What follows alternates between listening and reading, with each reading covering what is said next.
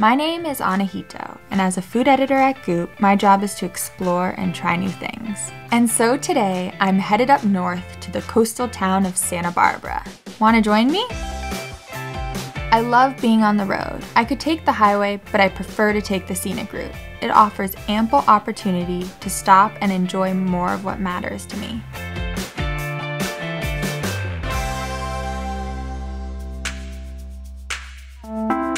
When I travel, I prefer to stay somewhere that feels like home and treats me and my dog like family.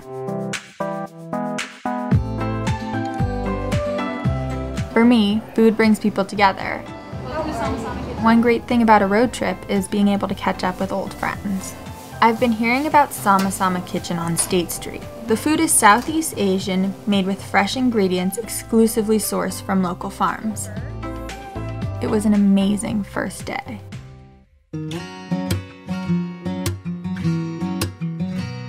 I always start my mornings by taking a moment for myself. Well, sort of for myself. The best place to start the day is at Janine's, a bustling cafe in the quaint enclave of Montecito.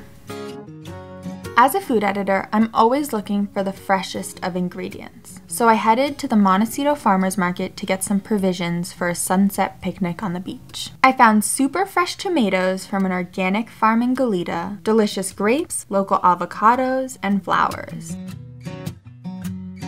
I brought a few things from home to round out my picnic basket, and a treat for the bunny too.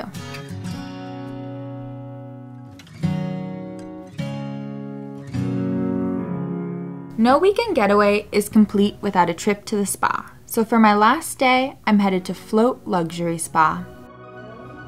Checking in? Yes. If you want to fully relax, I recommend the signature massage. Now I'm hungry, so I decided to stop at La Superica for one last taste of Santa Barbara.